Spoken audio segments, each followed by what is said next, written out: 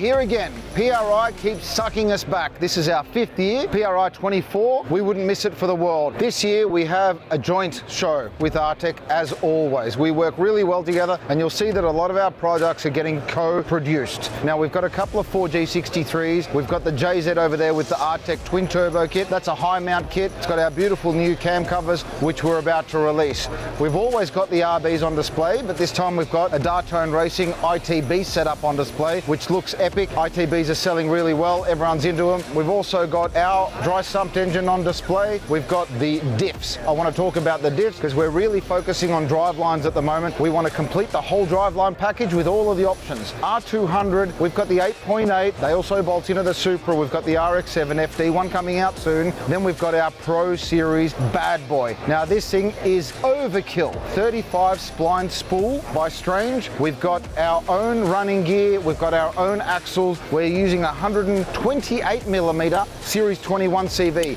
indestructible. All of this stuff is getting made in preparation for street cars that are going to run 5-second quarter miles. We've already got one of these setups in Mach 34. It's going to start being the norm. So we're getting ready for 5-second street cars. We know we can do it. There's got to be a platform to support it because we want people to stay straight. So what's different between the 31 spline spool and a 35? Obviously, one's got 31 splines and the other's got 35. It's a much bigger shaft.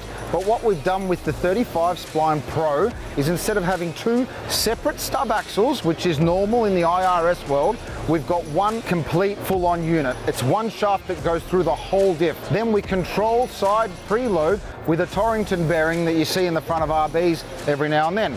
So once all of that together, all of the running mating surfaces have bearings and roller bearings. Obviously the whole spool supported by a big roller bearing setup. And then we've got the bearings on both sides of the cups. All of this is held together and toleranced with a minimal run out, and it's basically bulletproof. It was the best way forward to not have complications with separate stubs and also not have them fighting each other within the spool. This utilizes both halves of the spool, and the spline is absolutely bulletproof with a different pressure angle on the 35 spline stuff. Overall, it bolts in the same, it takes up the same amount of room, it's roughly the same weight, with the exception of the axles are obviously a lot heavier in the Pro, but it is the same footprint diff, and you can interchange it and upgrade it. We know GTRs are getting faster. By the end of 25, we hope to see street cars running 5s. So let's go, turn the boost up, get a bigger diff into it, and go and make some more power.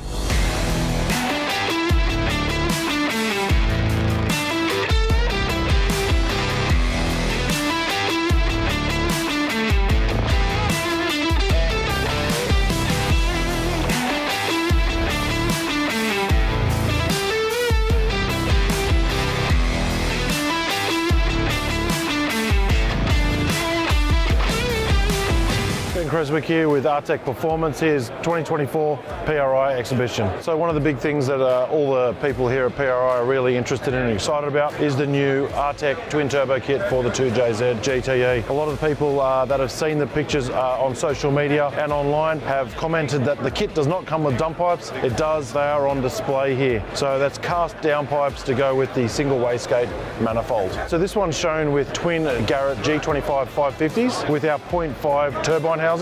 They are a custom turbine housing by Artec to suit our manifold, which we specifically designed to be more compact to allow us to package the twin turbo kit to fit more chassis. This twin turbo kit can also be spec'd up to twin G30 660s, and we will also develop twin G25 660s. The G30 kit does come with 0.6 rear housings. On display also is the 70mm V-band. That's the big daddy 2JZ GTE manifold.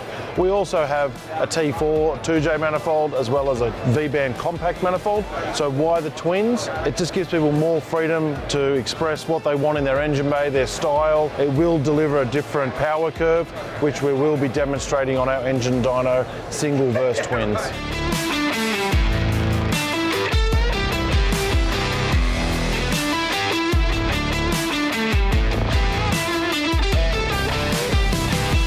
One of the interesting features, we are displaying new 70mm V-band turbine housings. That's fairly new, but it's not super unique. These fit our G45s, G42s from Garrett, as well as precision 75, 80, 85mm turbines. But the big thing for the show, which is something we've been working on for quite some time, is this shiny one. This is full titanium turbine housing made off our molds for the stainless ones. It's quite a complex process. So in terms of weight savings, you're looking at about a 50 to 55% reduction in weight over stainless. So a standard one with 10mm wall thickness on the turbine housing is 10 kilograms, and this titanium one is 4.5. As you can see, the weight savings are huge. It is a technology and process that's in the works. It is for our development purposes. We're not sure if it's going to reach retail or the end user, as the costs are phenomenally high. However, depending on the market's response to the titanium stuff, we will be pushing as hard as we can in 2025 to get these to the end user.